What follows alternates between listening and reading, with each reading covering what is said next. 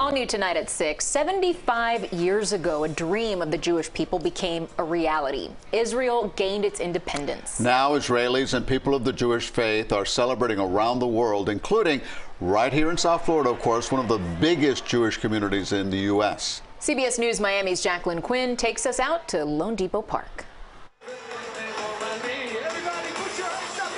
The crowd inside of this stadium on Marlins Way is celebrating a different win. 75 years ago, Israel declared its independence.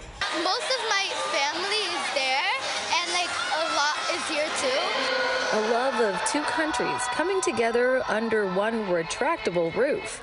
Mia's mom is Dalit Paz. I've been living here since I'm 6 years old. I'm Israeli. I came straight to Florida, but I have the strongest connection with Israel. Paz's parents came to America in search of more opportunity. Their line of business? Hospitality. So Miami was a natural fit. She tries to visit Israel every year. I've been there when there was terrorist attacks. I've been there when there was tough times. There's always tough times. Israel is such a small country, surrounded by so many people that, really just want to hurt us. It's something she thinks about often, but on Israel's birthday, her mind is on resilience. Every Jewish person realizes that Israel was created for a reason. It was created because of the persecution coming out of the Second World War, coming out of the Holocaust. We needed a safe space. In partnership with the Israeli consulate, Tila Falik Levi and her group, the South Florida Zionists, put on this event.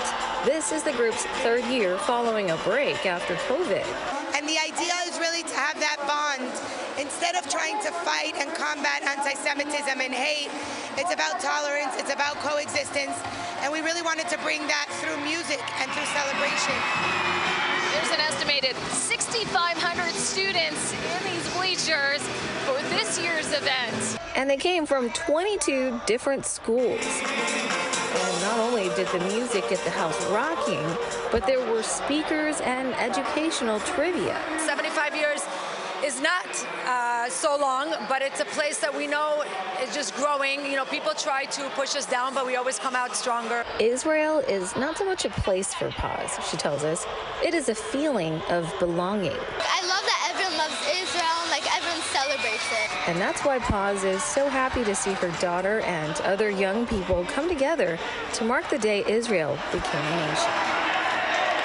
At loanDepot Park, I'm Jacqueline Quinn, CBS News, Miami.